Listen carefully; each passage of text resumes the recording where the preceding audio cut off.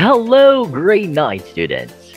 This is our homeroom guidance class, first quarter, lesson 2, Conquering Clouds of Challenges. To our dearest great learners, I am great teacher Alvin Boods, and welcome to our great community. Expect to have a fun, engaging, and amazing lesson for today. Asahang meron tayong makabuluhang matututunan na magagamit sa pang-araw-araw nating mga buhay. For you to be updated, do not forget to follow our online platforms, The Great Teachers Academy. For this lesson, we will be discussing about conquering the clouds of challenges. Understanding your limitations inside and outside the school is just as important as looking into other aspects like life experiences, social, economic status, lifestyle, values, and beliefs. All of these can influence your achievement of life goals. Ano itong mga life goals na ito? These life goals are great motivational factors for you to keep going and inspired in being the best. Ito yung magbibigay sa atin ng lakas ng loob, ng saya at motivation para mas lalo tayong ma-inspired para maging the best sa kung anong meron tayo. Most especially when unexpected life setbacks happen, such as the current COVID-19 pandemic. Indeed, continuing to focus on your studies is one of the best foundations that you can build. Specifically, consider the advantages and disadvantages of using effective study habits as your guide to develop routines. Things that you can do on regular basis which can help you achieve academic success. Ito yung mga bagay na makakatulong sa atin na ginagawa natin sa araw-araw para makamit natin yung mga academic success na pinapangarap natin. As a learner, you constantly face several things that demand your time for school or family. But knowing your priorities or what is important in life will guide you to do what is best. Napaka-importante malaman natin kung ano yung pinaka-priority natin sa buhay natin. At kapag nalaman natin ito yung magbibigay sa atin ng lakas at mag-guide sa atin para gawin natin yung the best na magagawa natin. Okay, so let's continue. Here are our goals and objectives for today's lessons. Ito yung mga inaasahan nating matututunan pagkatapos ng lesson na ito. Number 1, identify the different challenges encountered in dealing with school activities and how these challenges were dealt positively. Ano-ano yung mga na-encounter natin na challenges sa ating mga paaralan at mga activities na nagbibigay sa atin ng challenge sa buhay natin bilang isang mag-aaral. Paano natin dinidil ang mga bagay na ito? Paano natin hinaharap ang mga bagay na ito? In a positive manner. Okay? Next one, number 2. Compare the pros and cons in utilizing the various study habits. Iko-compare natin kung ano yung mga positibo at mga negatibo mga bagay na meron tayo para i-utilize yung iba't ibang study habits na meron tayo. And lastly, number 3, share insights on performing daily tasks in schools. Magbigay tayo ng mga insights kung paano natin ginagawa yung mga pang-araw-araw natin ginagawa sa school at yung mga task natin sa school. Okay, so let's continue. Before we start our discussion, let me just test your prior knowledge. Are you ready? So let's get started. Again, you may pause this video so that you may have much time answering our springboard. Remember, do not cheat. Good luck, my great learners. So here is our springboard entitled, How Do I Study? If you noticed, on the right side, we do have 4 pictures there. So number 1, identify the possible challenges of a learner in each pictures on the right. So makikita natin dyan sa unang picture. Naku, parang ang dami niyang homework. Pangalawa, yung babae dyan, no? Parang tinatamad na siyang gumawa. Tapos eto naman, yung sa ilalim, manonotice natin parang nahihirapan siyang intindihin yung mga bagay. And yung pang-apat naman, makikita natin dyan na parang nabibisi na siya. Kaka-cellphone. Instead na dapat nag-aaral siya sa mga oras na yon. Okay, so identify the possible challenges of the learner and each picture is on the right. And number 2, write your answers on a clean piece of paper to be followed by your answers to the preceding questions. Okay, so are you ready? All right, so I know you're ready. So let's get started. Again, you may pause the video if you need more time to answer. All right, so timer starts now. 10, 9, 8, 7, 6, 5, 4, 3, 2, 1. Okay, a round of applause to everyone.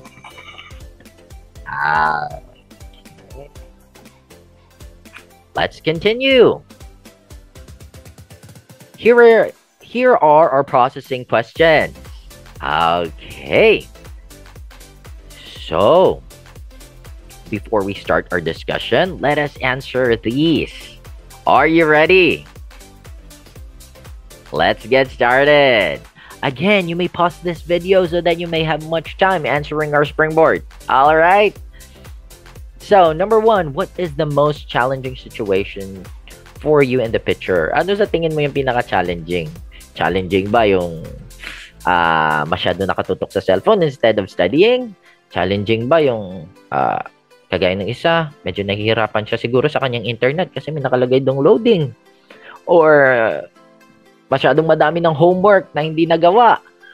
Ano-ano yung mga bagay, no, na para sa iyo is the most challenging? Okay, number 2, among the challenges presented, where can you relate the most? And why? Ano yung pinaka na-relate ka? Maybe na-experience mo na yung mga bagay na ito. And we all know, one of those pictures, naka-experience ka talaga kahit isa doon. You tell me why. Okay? And then lastly, number 3, how do you overcome and deal with it positively? Kung na-experience mo yun, yung isang bagay doon, or dalawang bagay doon na nakita mo sa picture, paano mo ginawa ng paraan? Paano mo na-deal yung situation? How did you deal it positively? How did you deal with it positively? Okay? So, let's get started. All right. Timer starts now. 10, 9, 8, 7, 6, 5, 4, 3, 2, 1. Okay, time is up. Great. All right. Now, let us proceed. And let's get started with our lesson. Okay, so the title of our lesson for today is Conquering the Clouds of Challenges. Ano yung mga clouds of challenges na kailangan nating ma-overcome and we need to conquer. Now, let's find out. So before we continue, let's review what we have learned from your past module or from your past lessons. Okay, so you have learned about the different learning styles and how can these affect your study habits. In addition, you will be able to assess your study skills and identify those that are needed for effective facilitation of learning. You will also able to gain insights about different ways on how you can strengthen effective study habits. So, let's continue. Conquering the clouds of challenges. Right. So, meron ako ditong quote from Rabindranath Tagore. All right. Sabi niya, clouds come floating into my life, no longer to carry rain or usher storm, but to add color to my sunset sky. Oh, ano ang pagkakaintindi mo dito? Dito sa quote niyang ito. Clouds come floating into my life, no longer to carry rain or usher storm, but to add color to my sunset sky. Ngayon, think of those things, think of the quote, things about the quote, no? Paano mo siya naintindihan? Because we will use this one para sa susunod nating discussion. Na? Okay, let's continue. So we do have here conquering the clouds of challenges. Understanding your limitations inside and outside the school is just as important as looking into other aspects like life experiences, social economic status, lifestyle, values, and beliefs. Napaka-importante nito na malaman natin kung ano yung mga limitations natin na meron tayo. For example, sa bahay, ano yung mga mga bagay naglilimit sa atin sa ating mga tahanan. And as well as sa school, ano yung mga bagay na naglilimit sa atin doon. Napaka-importante nito. Dahil ito ay makaka-influence or is a great factor that can influence your achievement of life goals. Lalong-lalo na pag meron tayong mga goals in life na gusto nating i-achieve. So these life goals are great motivational factors for you to keep going and be inspired in being the best.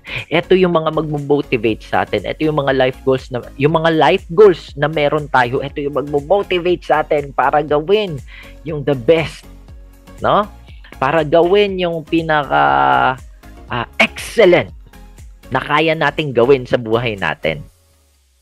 Especially when unexpected life setbacks happen, such as the current COVID-19 pandemic. Alam naman natin ngayon na dahil sa COVID-19 pandemic, maraming mga nakailang lockdowns tayo, nahirapan tayong to move forward in life kasi na-isolate tayo sa bahay. Pero kung meron tayong mga life goals sa ating buhay, no? Ito yung magbibigay sa atin ng motivation to continue to being the best of what we are in life, no? Para maging the best tayo sa buhay natin.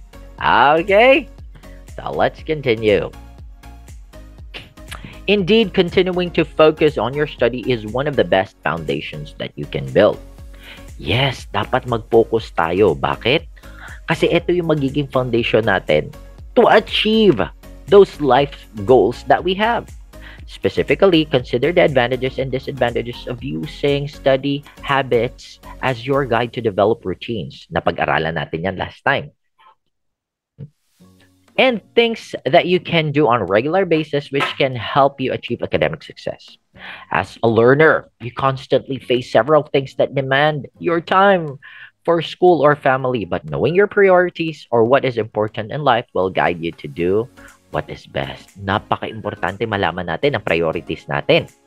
Bakit? Kasi ito yung magdadala sa atin ng success. Pag alam natin kung ano yung mga bagay na i-prioritize natin, mas lalo tayong makaka-focus. And we will be able to move forward na walang hindrances. Well, masasabi natin, maybe merong mga hindrances tayo ma-experience. Ma-experience like the demands in life sa ating school and family. But knowing this, knowing your priorities, this will guide you all throughout your walk as a student and as a learner. Let's continue. Always keep in mind, challenges are normal occurrences in life. Okay lang na meron tayong na-encounter na challenges. Wala namang tao na hindi nakaka-encounter ng difficulties in life, right? No single person can say that he or she has never encountered a challenge. Lahat tayo nakaka-experience ng challenges sa buhay natin. From the time you were born as a baby, you struggle to crawl, to walk, and to talk. Kahit nga nung bata tayo, di ba? Yung mga bata tayo, ngayon problema natin, mga homework and all, no? Internet problems. But then, nung bata tayo, gusto lang natin kumain ng candy. Iyak na tayo. It's already a struggle for a kid. Right? Yung mga infants, Mga maliliit pa. Ang struggle nila is gusto nilang uminom ng gatas. Minsan yung struggle nila, gusto nila kamutin yung likod nila. Pero hindi nila ma-express yun, kaya iiyak na lang nila. Minsan masakit siya nila, kaya iiyak na lang nila. So, para sa baby, yun yung challenges nila.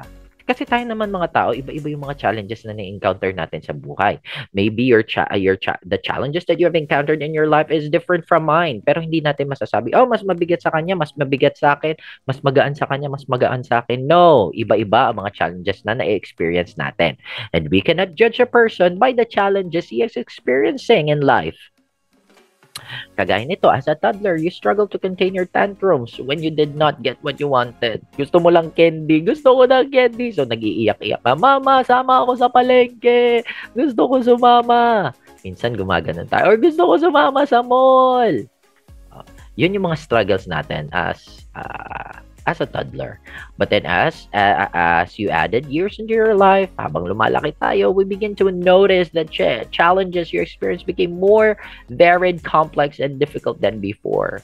Kumbaga nag-upgrade yung mga challenges base sa kung anong status na natin sa buhay. When I say status, kung ano yun yung edad natin, kung habang lumalaki tayo, lumalaki din or nagiging complex din yung mga challenges na na-experience natin sa life.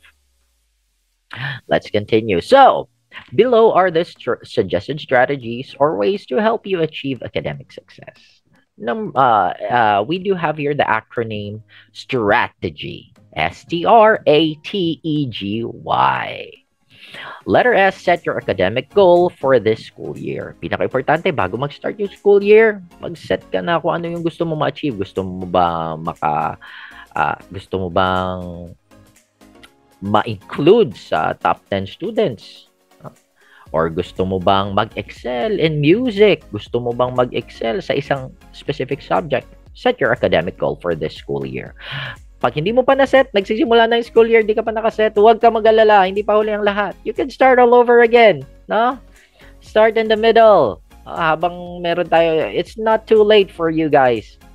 Start your academic goal. Kung sa ngayon, mag-start ka na. Letter T, track your development through daily and weekly study plan. Napaka-importante kung meron kang goal, matrack down mo kung ano na yung progress mo dun sa goal or development dun sa goal na ginawa mo. Make a daily or weekly study plan. Napaka-importante nang ma-monitor mo kung ano na yung development mo sa pag-aaral mo. Letter R, recognize the need for help of assistance from your parents, teachers, and other adults in relation to your academic needs. So, tandaan, sabi ko last time sa ating lesson, di ba? Walang sino man ang nabubuhay para sa sarili lamang. Narinig nila yung kantang yon? Tandaan nyo ha, no man is an island. May mga bagay tayong hindi alam na kailangan natin ng tulong talaga. Pero bago yun, kailangan ma-recognize natin na kailangan natin ng need for help. We need help. No? Hindi sa lahat ng bagay alam natin. Kahit sabihin mo ikaw ng pinakamatalino sa klase nyo, hindi ibig sabihin na alam mo na lahat ng bagay. So, always remember na andyan ang ating mga teachers, parents, most especially our parents who loved us very much, our friends, or any adults who may be there if we need some assistance. Next one, letter A, accomplish your learning task ahead of time. Tandaan, guys, no? Huwag tayo, again, naalala niyo sa lesson natin before, huwag tayo magiging askugon. Accomplish mo kung ano yung task na meron ka at mas maganda kapag nagawa mo yun ahead of time. Bakit? Para marami kang time sa sarili mo, marami kang time mag-enjoy, marami kang time maglaro. Ahead of time. Kaya ako, kagaya ko, in my experience in life, ang ginagawa ko talaga, kung meron ako mga homework, as much as possible, nung college ako, nung high school din ako, ginagawa ko, pag may homework, ginagawa ko na kagad siya. Minsan, nasa school pa lang ako bago ako umuwi. Ginagawa ko na siya sa school. Bakit? Para pagdating ko sa bahay, manonood na lang ako ng TV. Kasi noon, hindi pa naman uso yung mga games sa cellphone. Uso dati noon, Dragon Ball Z, yan. Para pag uwi ko ng hapon, makakapanood ako ng mga anime at mga gusto ko mga palabas sa TV. Okay? So, accomplish your learning task ahead of time para marami kang time sa sarili mo. Letter T, thoroughly check the quality, quantity, and presentation of your outputs before submission. Hindi pwede submit lang tayo ng submit. Tingnan mo muna kung maganda ang presentation mo. Tingnan mo muna kung tama yung mga sagot mo sa mga homeworks mo bago mo i-submit. Kasi naka-experience niya ako niyan. Siyempre, hindi ka hindi mo in-accomplish yung learning task mo ahead of time. So, nangyayari, ngarag ka kayo kasi deadline na pala. Kapag ngarag ka na, hindi mo na nagka-cramming ka na. Hindi mo na alam kung ano sinasubmit mo. So, thoroughly check the quality and the quantity of the presentation or your outputs before submission. Letter E, exercise efficiency, the use of time, materials, and efforts in achieving your academic goal. Tandaan, use your time wisely. Kasi ang time natin ay napaka-importante. Sabi nga nila, time is gold. Yes, it's literally gold because time is money, right? And time is precious. It's not all about money, guys. Time is precious. We spend more time. We make our time useful by exercising the efficiency of the use of this time that God has given us. Okay, letter G, gather all possible resources from books and other resources in order to have a better understanding of the topic in your classes. So ngayon, guys, marami na tayong resources. Pwede ka pumunta sa library. Lalo na pag nasa bahay lang. Ayan. Maximize the use of your internet or of your web. Again, hindi lahat na nakikita natin sa internet ay totoo. Kailangan maghanap talaga kayo ng reliable sources na makikita natin sa internet. Okay? Pero as much as possible, I would suggest you read books. Kasi ang books talaga hindi tayo maluloko niyan sa libro. Once it is publicized, no? Na thoroughly scanned dyan ng mga author. So, medyo sa malabo talaga na magkaroon tayo dyan ng fake news kapag nagbabasa tayo ng libro compared sa nagre-research tayo or nagse-search tayo through internet. Letter Y, yearn to perform better and remember your motivations, study skills, and study habits. Perform better. Alalahanin mo kung ano yung nagmamotivate sa'yo para magpatuloy, no, na ma-achieve mo yung mga academic goals mo. Alright, let's continue. Okay, likewise, as much as possible, learn to avoid the following. Okay, waste. W-A-S-T-E, waste. Wasting time or doing irrelevant activities while having classes like playing online games, chatting, watching movies or TV series, and daydreaming. Naku, sayang ang oras natin kapag ginagawa natin to. Kapag oras natin mag-aral, make the most out of it. Okay? Letter A, allowing your peers to dictate your plans and action. Wag na wag mong hahayaan na diktahan ka. For example, sila naglalaro. Huwag tayong mag-aral. Laro muna tayo dito. ML tayo, ML. di ba? So, ano nangyayari? Instead na makakapag-aral ka, maglalaro kayo ng online games. No? So, napakasayang talaga ng oras. Letter S, stressing yourself to the point that you cannot function well. Wag naman sobra-sobra. Sabi ko nga sa inyo ng previous lesson, kailangan may leisure time din tayo, may game time din tayo. Pero use time wisely, no? Proper time management ang pinaka-importante. Letter T, thoughts that are negative like difficulty of the subject, chance of failure, and inability to learn new lessons. Okay, ito yung mga bagay na mga negatibo, alisin natin yan sa isip natin. Nasabihin natin, ay, mahirap yung subject na to. Wag. Lahat ng bagay natututunan. Okay lang magkamali. Pero wag kang magstay na down. No? Kailangan yung thinking natin is always positive. And letter E, exhibiting unhealthy behavior. Ayan. Kagaya niyan, poor sleeping habits. Laro ng games nung gabi, Genshin Impact or what? No? Nung gabi, ano nangyayari? Kinaumagahan, ano mangyayari sa'yo? Antok na antok ka. Pag antok na antok ka, makakapakinig ka pa ba sa lessons ng teacher? No! Hindi. Matutulog ka na lang. Kahit nakamuklat yung mata mo, hindi papasok sa isip mo. Bakit? Kasi antok na antok ka. So, always use your gadgets in a more appropriate way. Alright? And don't exhibit unhealthy behavior. Let's continue. Conquering the clouds of challenges still. Always keep in mind that strategies discussed above cannot be mastered overnight. Okay? Hindi naman yan. For example, naging habit mo na siya. Hindi mo yun kaagad-agad mababago. Pero the good news is, kayang baguhin. May iba na mabilis lang. No? May iba naman na medyo matagal-tagal kasi naging habit mo na. But the good news is, kayang baguhin.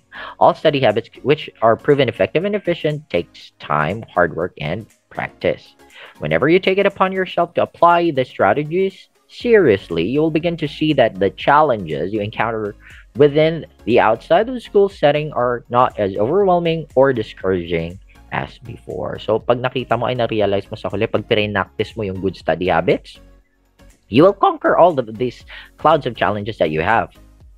Okay? Hindi pala siya nakaka-overwhelm. Ay, ganito lang pala to. Ay, kaya ko palang i-overcome to. So, that would be a positive experience para sa iyo, no? Na malalaman mo na, ay, hindi pala siya ganun ka-discouraging. Alright. So, let's continue. Okay! So, there you go. Doon nagtatapos ang ating talakayan. If you have any questions and clarifications, pwede nyo ilagay sa comment section. And once na mabasa namin ito, GTA team will surely answer it. And more than willing to answer all of your queries.